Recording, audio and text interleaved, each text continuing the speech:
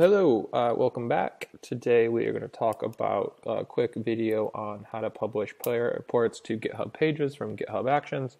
My name is Ben. I run a QA agency that does a lot of work with Playwright, here to try to offer some tips. So anybody that's worked with Playwright before should know that you can run local reports pretty easily. You just do your old npx playwright show report. That works great. It opens up a port on your computer. The problem becomes when you want to ship over reports to another user. If you've tried to do that, what that basically would be is you zip up your reports folder, you email it to somebody to look at, and unless they're going to run Playwright and open up that reports folder through Playwright, which is actually a very reasonable solution, they're going to have a hard time seeing all the trace files. Now, Playwright does have a option where you can go look at trace files, trace.playwright.dev. You can drag them in. At the same point, the downside of this is that you can only ever look at one trace file at a time. So the solution that we've used here at Loop is going to be basically using GitHub Actions to publish a report to a GitHub page. So why is this great? It's because anybody with access to the internet and who has certain creds can get access to the report, and more importantly, all of your trace files are going to be within the report itself, so you don't ever have to deal with trying to find different trace files for different tests. It's all hosted by GitHub. Now, to quickly start at the high level, GitHub Pages is going to be turned on within GitHub. You go into settings of a repository, and then you go down to Pages. And your first step here is you're going to want to make sure that GitHub Pages is both activated and that its source is GitHub Actions. Now, one of the key components of GitHub Pages for not enterprise GitHub accounts is that they are public. So one of the biggest reasons to not use GitHub Pages if you're not using GitHub Enterprise is going to be that it's a public URL.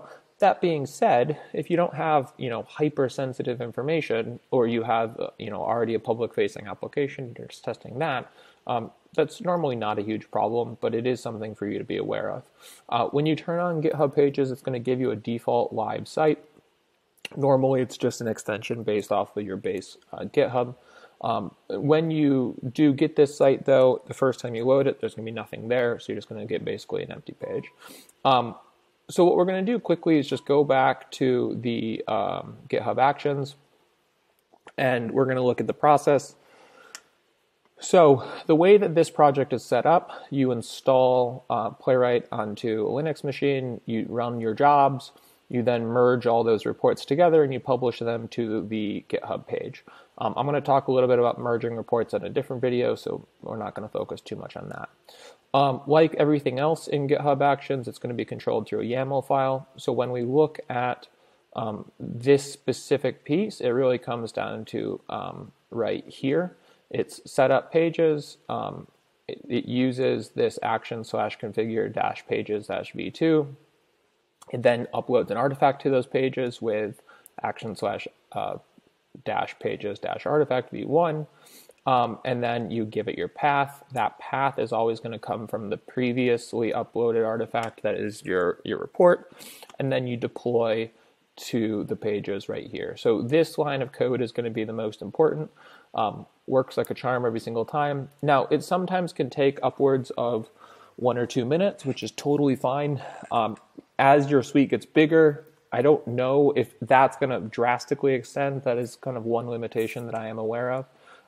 But moral of the story is that this is how you are going to take a Playwright report within GitHub Actions and merge it, right? So you're going to merge it, not merge it, upload it.